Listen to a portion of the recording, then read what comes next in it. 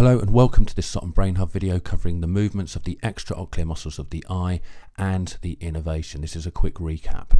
So often the eye movements are considered tricky, and that's because there's three axes of movement. There's the vertical axis, which offers abduction and adduction. We have a horizontal axis, which offers elevation and depression.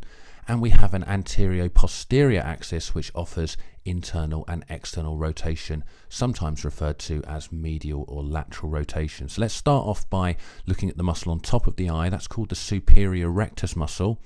Now, we can quite logically understand and appreciate how this would elevate the eye, but due to its oblique insertion onto the eye from the axis of the orbit, not the axis of the eye, we also get adduction and medial rotation as well. We mustn't forget those. Small amounts of adduction and medial rotation are parts of the movement associated with the superior rectus.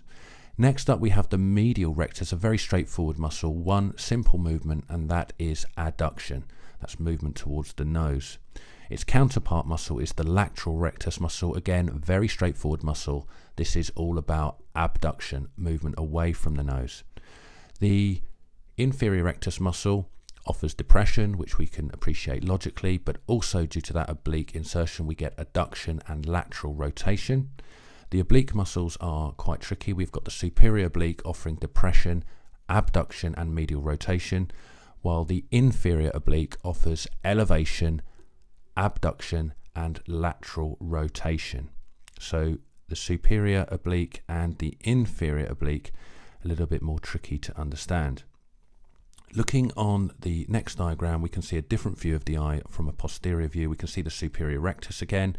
This is inserting on an oblique angle coming from the axis of the orbit. Don't forget those additional movements to elevation. Remember I said they were adduction and medial rotation. Medial rectus straightforward. We can see that with the optic nerve cut away. That's all about adduction. Lateral rectus is cut in this diagram. Again, that's all about abduction. We have the inferior rectus muscle. Depression is the obvious one, but don't forget small amounts of adduction and lateral rotation.